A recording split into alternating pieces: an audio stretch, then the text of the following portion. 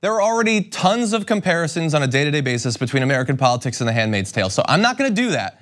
I'm just gonna talk about this story and you can draw whatever conclusions you want. And it has to do with a female journalist who was attempting to do a ride-along on a political candidacy who found herself running up against some particular religious-based opposition to her being there. So this is Larison Campbell of Mississippi Today, who wrote, in recent weeks, in an attempt to better inform readers about candidates in the upcoming Republican gubernatorial primary, Mississippi Today is asked to shadow each contender seeking the GOP nomination. Two candidates agreed, they note. The other candidate, State Representative Robert Foster, declined, however, because I am a woman. Now, lest you believe that that's just her assuming that's why, no, it was very clear.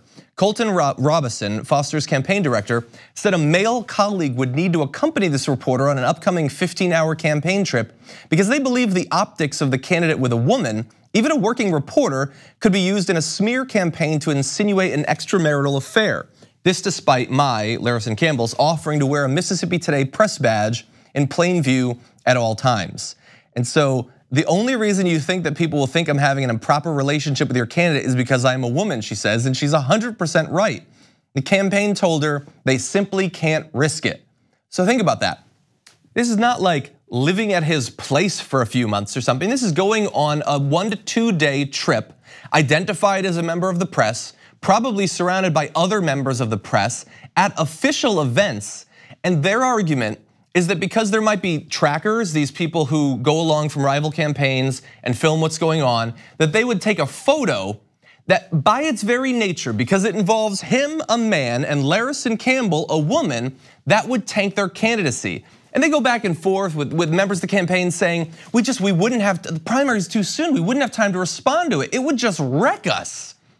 Now that would be horrible if that was their actual reasoning, but I don't know that that is actually their entire reasoning. Now they're gonna continue with that for a little bit, but wait until Robert Foster himself gets involved. He talks about it in a slightly different way. So first you have that campaign director saying, perception is everything. We're so close to the primary. If trackers were to get a picture and they put a mailer out, we wouldn't have time to dispute it, and that's why we have to be careful. Now, look, is it possible that campaigns are so dirty these days that they would just blatantly make up a fake affair? Yeah, that's possible. I would argue it's probably a bigger issue in Republican primaries because those are the sorts of candidacies that do that. That's a huge issue that you might want to fight against Robert Foster when you get into office. But that's not the real reason. I mean, we know who this guy is. We know what drives his politics. I want to give you just a brief taste and then we'll get into his response to this controversy. So he'd previously tweeted in November of last year, anyone who votes Dem in 18 is either ignorant or evil. There is no excuse for supporting killing babies or open borders. If that offends you, I'll pray for you, but I won't apologize. Switch parties and vote Rep, or continue to support the destruction or our nation and vote Socialist Dem. So there you have an awesome mix that really is the Republican Party in the modern era. It's this weird mix of sort of quasi-religious sentiment that's applied only to conservative principles, declaring that the entirety of the Democratic Party is socialist, even though the vast majority of those in leadership are fighting against anything even moving in that direction, and implying fake things there. He's supporting the conspiracy theory that Democrats support birthing a baby and then killing it, or making the borders entirely open. So that's who he is. He's a guy driven by fake right-wing Christian thought, willing to lie about his political opponents. Now, this controversy comes up and he has to respond to it. Now, remember what their argument is, that trackers will take a photo and that's reason enough. Now, this is what he says. Before a decision to run, my wife and I made a commitment to follow the Billy Graham rule, which is to avoid any situation that may evoke suspicion or compromise of our marriage. I am sorry Ms. Campbell doesn't share these views, but my decision was out of respect for my wife. So there, it does not seem to be about a tracker taking down their campaign. It seems to be an entirely internal thing to their marriage, where Ms. Campbell, who is so focused on her being able to have a career as a journalist, doesn't understand that this is about him and his wife, who have a relationship that is so tenuous, so fragile, that if he were to be alone for even one night with a professional woman pursuing her career, that might tumble not their campaign, but their marriage. And if her chances as a journalist have access to a campaign, an important campaign that could determine who is going to be the governor of their state, she's run up against, I don't want to say Gilead, but something akin to American Gilead in 2019. Now, it's not enough to make the case that he's just gonna follow the Billy Graham or the Mike Pence rule where you can never be alone with a woman because somehow that's implicitly cheating on your wife, or you guys just have a relationship that has so little trust that you would automatically assume that they were cheating if they were with someone of the opposite sex.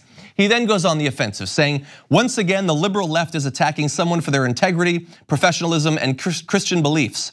They aren't just attacking me, they're attacking the countless Mississippians who also share these values, blah, blah, blah, blah, blah.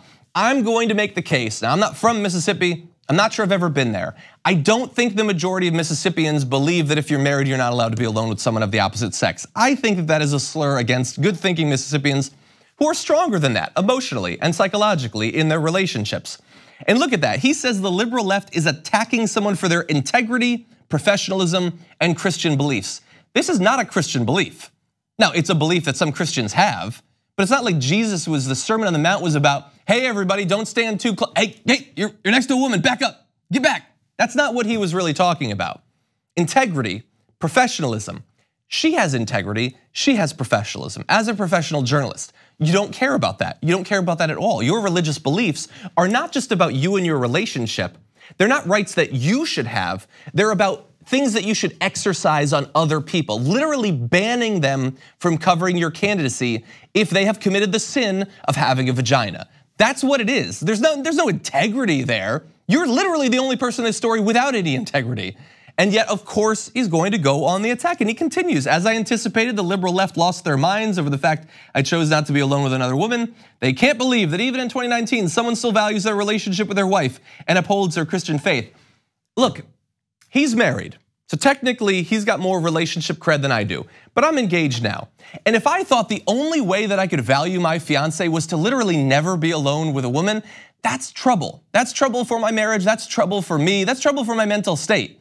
Right now, Edwin, thank you for being a man, because if you were a woman right now, I would be disrespecting my fiance. There are some women in the control room right now. Skip, get between me and them. I want to show respect to my wife.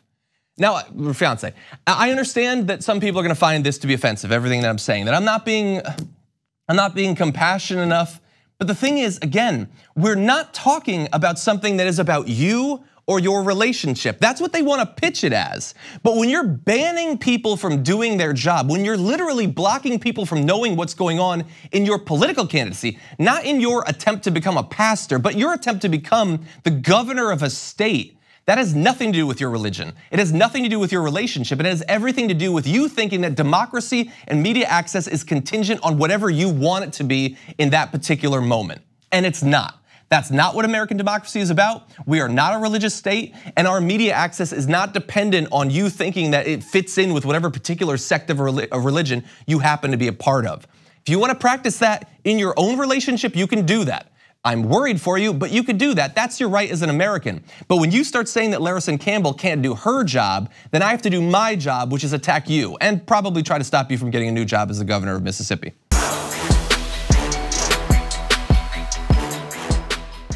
Check out the Damage Report podcast each day, wherever you get your podcasts, whether Pocket Casts or Stitcher or iTunes.